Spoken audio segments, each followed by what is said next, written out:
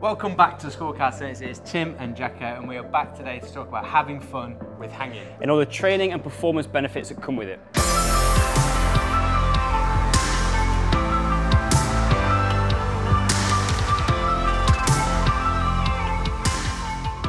So today we're going to look at a load of hanging variations and how we can start to manipulate our training environment and using that to have some fun with the training but get some massive performance benefits out of it as well. The thing that we get stuck in too often with our training is very simple one-dimensional movements in a sagittal plane. When we're hanging, we're thinking about pull-ups, we're thinking about pulling straight up, and we're not exploring any other options and giving some options to the shoulder to move in some different ways. Those things are really important when it comes to human flag training or muscle-ups. We need to develop end range and outer range strength, and if we stay in that safe position, we don't get the opportunity to do that. So lots of you have rigs in your gym. We've got one here. We've got a great opportunity, partly because not many people really know how to use them effectively, but we can start to think about different hanging variations, how we can move around the rig, have some fun with it, solve movement problems, set little challenges for ourselves, but the whole time we're doing that, we're starting to build strength, particularly in hanging single arm movements, which are going to transfer really well into your training and just build those bomb-proof shoulders that we know we can then put to use for some more fun in our more advanced calisthenics movements. So we're going to start with the basics and we're going to build it up from there, and we're going to look at that active hang again. But what we're going to do is, as well as looking at this position of just moving up and down, this shoulder has massive 360 degrees range of motion, and what we're going to do is start to build up to be able to explore strength and stability and control in some of these positions that's outside of potentially our comfort zone or where we've currently been working. So we're going to build this up from the basics, right from the beginning of proper hanging technique, which means you can then start to scale it as we show you the progressions, where anybody can jump on board if you can hang from a bar. My little boy can hang from a bar, so you can get started with that too. That's not him. I'm his big boy. Right, jump up, Jacko. So we're going to start just differentiating between an active hang and a dead hang. So dead hang is when Jacko lets his body go slack. We're just hanging on joint tissue, some connective tissue, no real muscle tension in there. We've just got some traction on the joint.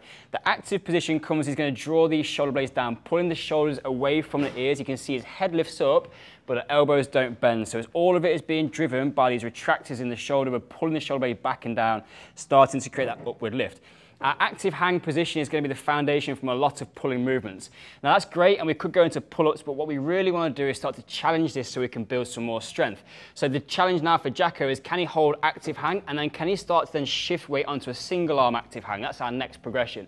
You can see for the first time, if you're a bit unsure, just let one kind of finger come off, start to gently shift over, and what I want him to do is be able to hold that active position and then transfer back onto the bar. If you are training for your human flag, that single arm active hang is the top arm of your human flag. So it's an absolutely real key movement in terms of developing that strength and competency. So we can see he's doing a really nice job there.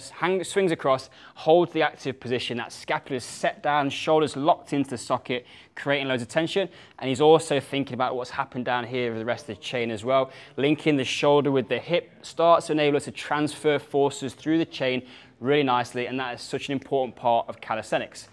Jacko is now going to go single arm, and he's going to drop into a dead hang. So we'll show you what that looks like. So he transfers himself across into the active position, and if he goes dead hang now, lets the tension go, you see the ear slumps down towards the shoulder, the body's naturally going to want to unwind into this position. The job now is, can he crank that shoulder back down, wind himself back up into facing forward, and then he pulls the shoulder blade back into a stable position so it can create that active shape.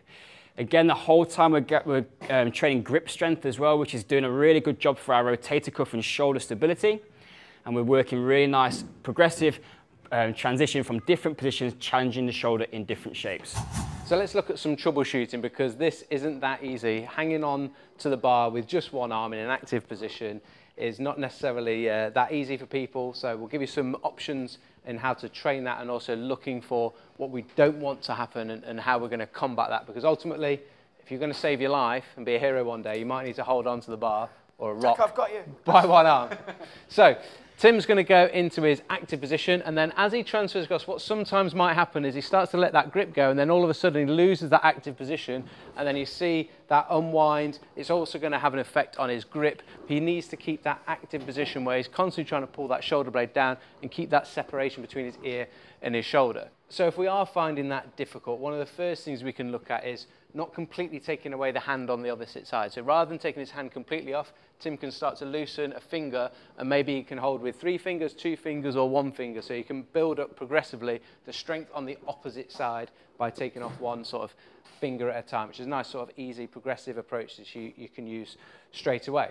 The other option we have is using a resistance band. So the band is going to take a little bit of load off of you and give you a little bit of support whilst you work on the mechanics of holding yourself and staying active on that one arm whilst the other side isn't doing anything at all. So the other thing with the band that's nice is it keeps him honest in terms of his body line and shape. So that rib cage down, tummy nice and tight, bum on. So he keeps that tight. He's then able to hold and take that arm off. And then with a little bit of support from the band, he's able to work on those mechanics of holding that single arm in an active position. And then what he can also do is give himself the opportunity to go out of that active position and come back into it, just as we demonstrated before, but with a little bit of help from the band. It might mean that rather than being able to just do it once, this gives you enough capacity to build up sort of 3 or 4 transitions, so you're getting a bit more capacity in the locker for some of these shoulder stabilizers that are holding you in that active position.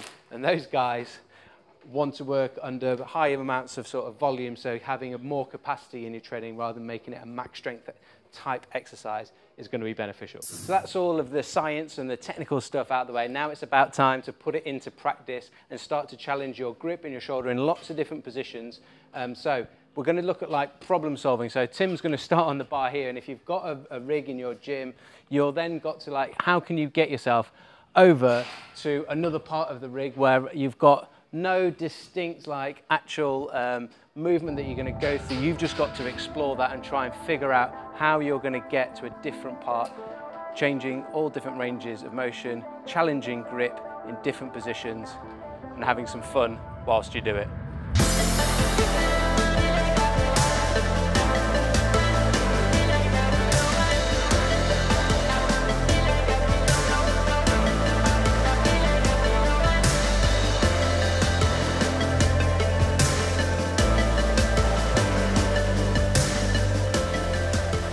So that's a little bit about how to have fun with hanging. There is a lot of fun to be had, but there's a ton of value for the shoulders as well.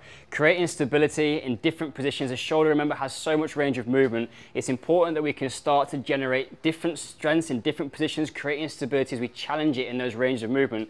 And that's going to mean that we get a really stable shoulder, and it's linked in with the kinetic chain.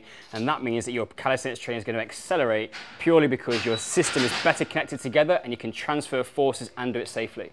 Yeah, it's a great way for you to build up some strength in a fun and almost playful way as you're getting outside of your comfort zone, challenging new, different positions. And then as part of a warm-up, it works beautifully to get the shoulder and grip fired up before any of your pulling sessions. If you're going to work into some different positions in calisthenics, like your human flags and your muscle-ups, training this outer range strength, like we said right at the top of this video, is such an important part, and it's one of the foundation parts of being able to do those more advanced movements that a lot of people lack, and it stunts their progression. So building this into your warm-up is just loads of sixes in one big box of putting a ton of benefit in your training.